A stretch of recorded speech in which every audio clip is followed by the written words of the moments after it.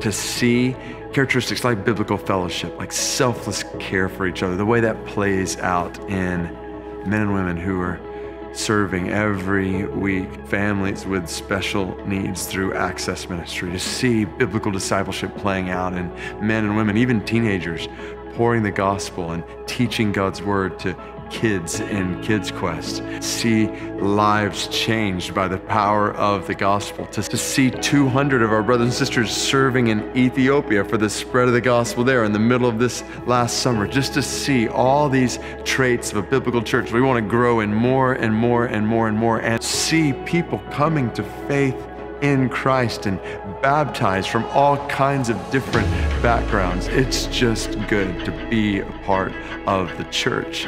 As we think about the traits that God has designed for the church, one of those traits that's in many ways like an engine fueling other traits is biblical giving.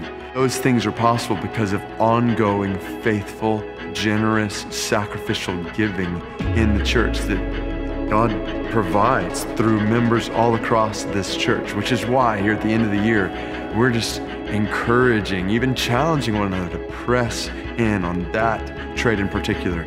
We want to live a life that takes what we have and says, God, you can use it in any way you want to use it. And that's what I want to ask you during this month. We're doing this One in December campaign where we're asking God to take what we have and to use it for His purposes here in the DC area and all around the world. How might God be leading you to give a day or a week or a month, maybe even a year, for some people, of salary over and above your regular giving toward the mission of the church, becoming more and more the church God's designed us to be, and making the gospel known through other churches around Metro Washington, D.C. and around the world. Every campus, every discipleship group, every Bible study, every community group, every family, every individual, every member in our church, Ashley and I, my wife and I, we're thinking and praying about how God might be able to use what we have. And I want to ask you,